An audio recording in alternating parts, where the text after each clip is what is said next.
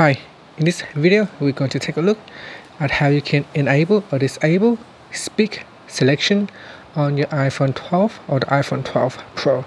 First, let's go back to your home screen by swiping up at the bottom of the screen. Then we're going to tap on settings, and in the settings page, go down and tap on accessibility. Next, go down and tap on spoken content. In here, you want to go down and tap on speak selection switch to turn it on or off.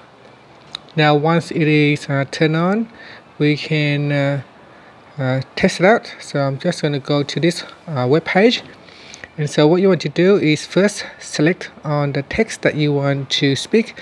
So here I'm going to say I want to select this text right here, and when you want to have it speak out, you tap on it, and from the top here there is a speak button, so you tap on the speak button. Monkey is a common name that may refer to groups or species of mammals in part. You can pause or tap on the speak button. So when you want to pause, you tap on the pause button. When you want to resume speaking, you tap on it and we'll start to speak the text again. And that's it. And finally, you can go back in here to switch it off. If you switch it off, you can see that if I tap on it, the speak button will not be available from the pop-up toolbar. And that's it. Thank you for watching this video. Please subscribe to my channel for more videos.